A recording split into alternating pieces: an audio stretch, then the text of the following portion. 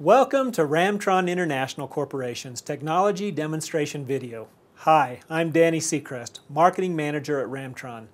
Today I'm going to demonstrate two of the key performance features of Ramtron's ferroelectric random access memory, or EEPROM memory products. Two performance requirements that are often overlooked by system designers are write speed and endurance of the system memory. Memory write speed is critical in applications where sudden or frequent power failures may occur. Failure to capture critical system data during power down can result in poor system recovery on power up. Equally important is memory endurance, which is the capability to read and write data to and from the memory repeatedly for hundreds of thousands, even millions or trillions of cycles. Overlooking these important performance metrics could result in system instability and even lead to a complete system failure. To understand how write endurance varies based on memory component selection, we have a demonstration board that will compare the speed and write endurance of one of Ramtron's non-volatile SPI serial EEPROMs, the FM25CL64, a 64 kilobit memory with an industry standard non-volatile serial EEPROM memory device of equal density. This demonstration board performs repeated writes and reads on the memory chips to gauge the two different components, speed and write endurance. The results will be shown on this display. Let's start the demo and see what happens.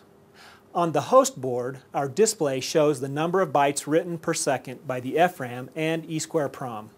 When I press the pause button, the host board will stop writing and reading data from the memory. As you can see, the EEPROM device is showing 1,570 kilobytes written at a rate of 176 bytes per second.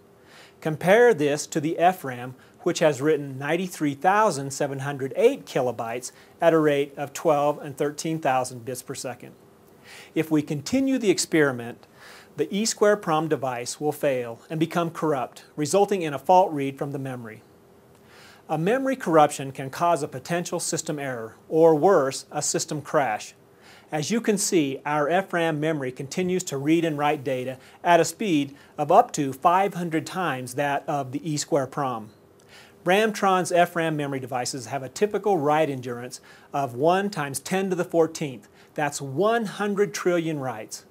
Whereas a standard EEPROM can fail in as little as 100,000 cycles, making EEPROM unsuitable for many industrial and automotive applications.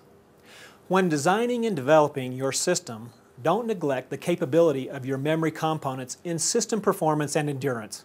For over 20 years, Ramtron has been solely focused on developing the highest performing memory products. Ramtron's EEPROM-based products offer the best combination of high-speed, symmetrical read and write performance, extremely high write endurance, and very low power consumption. Your system could benefit from EEPROM performance.